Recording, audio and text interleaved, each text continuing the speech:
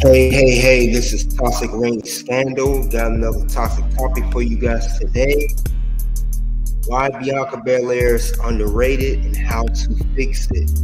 Like, subscribe as you coming through those ropes when you get into the ring. With that being said, let's get her dirty laundry. Now we're going to talk about how she's underrated. Now, first starts here when she lost her WWE SmackDown Women's Championship to Becky Lynch at SummerSlam 2021. She lost in a record 27 seconds. She said that it was a bittersweet moment. She waited for Sasha Banks when Becky made her unexpected return after giving birth to her daughter. She was on maternity leave. But she said she's happy to be a part of that amazing moment. She lost her title, and right now she feels emotional. She was defeated. Becky Lynch, when she comes inside and outside the ring, she's allegedly thinking. Now, with this moment here, when Becky Lynch, I know this was Becky Lynch's request to become a heel, and she was originally supposed to be a babyface. But I believe that the roles should have been reversed.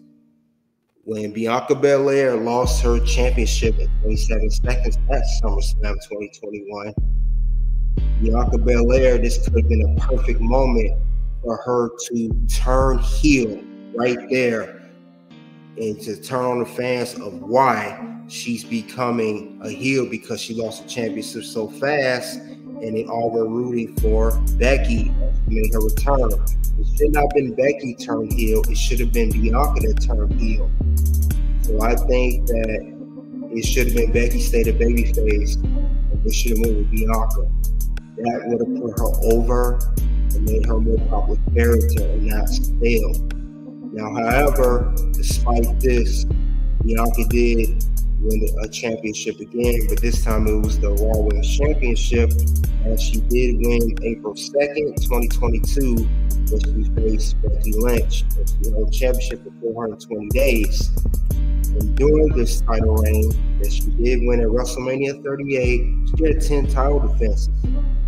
But despite having a championship for 420 days, and being the longest reigning women's champion in modern day history, she did get criticism from the fans saying she's boring.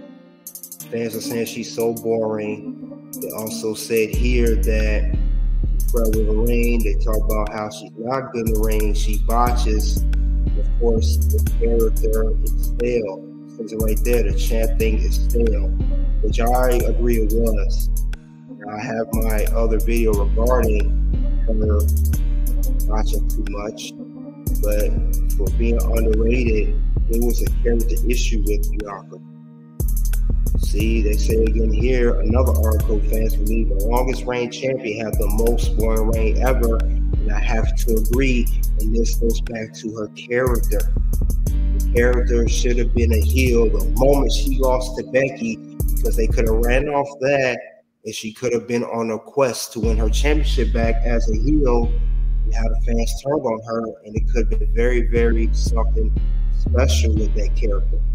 Now, this is her championship defenses of the 420 days, and I have to say it was nothing memorable. The only good match she had, in my opinion, was the Raw Women's Triple Threat against Asuka and Becky Lynch at the Hell in a Cell 2022. She also had a good feud with Bayley. She had the last one standing match at Crown Jewel. She had that match. But she has some very lackluster average matches. If you look at the ratings here, her feud with Alexa Bliss at the Royal Rumble, the WWE Royal Rumble 2023, 1.5 stars. That wasn't good. She did have some good tag team matches, but her championship wasn't online at that point. Even here, after her first championship run against Bayley, 3.5 stars. The WrestleMania Backlash 2021, 3.5 stars. Now I'm just saying her championship runs overall, not just this championship run, but her first one as well. Now if you look here, when she did lose the championship to Asuka, she had a 3.25 rating for the WWE Raw Women's Championship match. This was not too long ago. And I believe that she's underrated. Like I said, her character development needed major work. And I know right now that Bianca is currently a tweener, and she's going through the process of becoming a heel.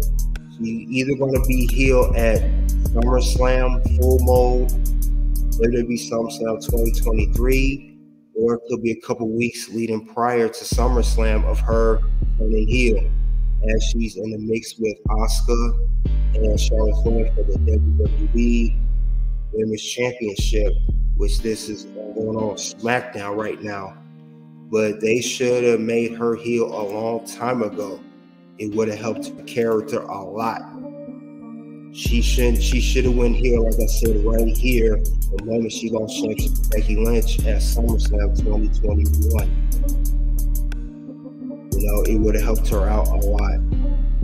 I think her turning heel now, I believe, is a little too late. She should have been a heel.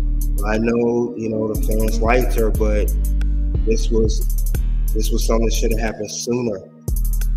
Hopefully that when she does turn heel fully, you know, this year, this summer at SummerSlam or sooner, that it's a very good, well executed plan for her heel turn. And that's all I have regarding the subject. You guys let me know in the comment section below. You agree, disagree, or are you neutral? This is how Bianca Belair can be fixed of her being underrated. Until then, it is OUT.